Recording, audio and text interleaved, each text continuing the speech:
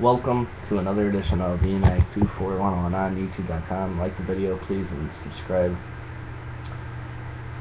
Well, your WWE Monday Night Raw main event has been announced. It is going to be, because WWE has announced that the main event of Monday's Raw from Washington, D.C. will be Dean Ambrose and Roman Reigns versus Kane and Seth Rollins this Monday night on June 29th, 2018. So they wrote the following.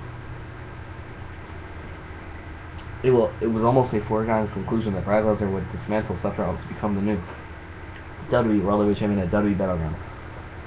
However, the architect changed many minds last week on Raw when he meant offensive to his authority, allies, and brutality as the Beast incarnate. Now that they have successfully transformed the ensemble anomaly into an underdog, the authority's two heavy hitters, Rollins and Kane, will put their combined skills to the test against Dean Ambrose and Roman Reigns in the main event of Raw. This tag team match, right? 2-on-2. Two baby faces on again. I see two heels, authority versus, two brothers, essentially. You got Seth Rollins and Kane, right? Now they're putting this to the test, like, roots of Seth Rollins and Kane. Can they coexist? Even though you already know they are, but like, they just want to see how well they can work as a team with Dean Ambrose and Roman Reigns. They're just already used to it. They're brothers, two former Shield members. Now, why would this not? Now, in reality, it should be Seth Rollins and, or I would rather put in Roman Reigns and Brock Lesnar, to be honest with you.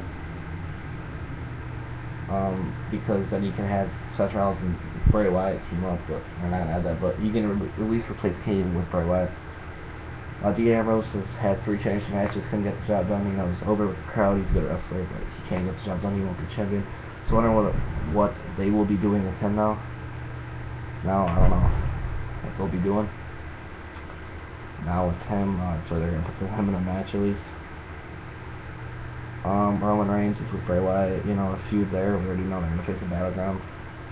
I don't know if he'll win the title soon, but at least he got something for him, even though he didn't win the Money in the Bank.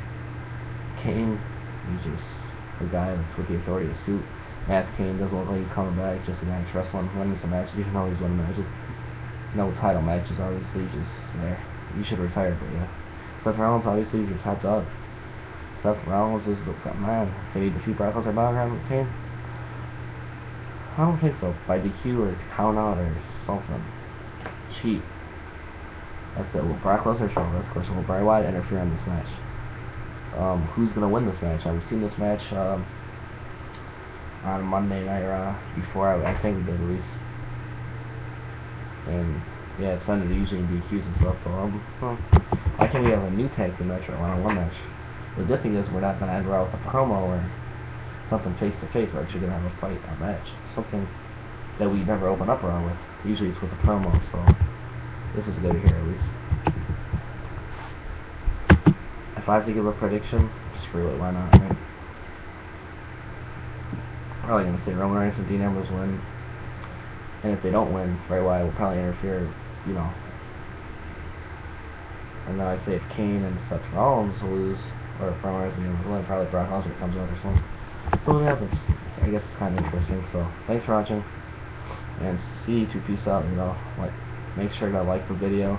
Share this video. Leave a comment with your thoughts. What you think about this, your opinions. Subscribe for more news, rumors, and headlines discussing WWE and wrestling in general. And this is eddie.mcnanara on youtube.com. I'll see you guys later with more videos.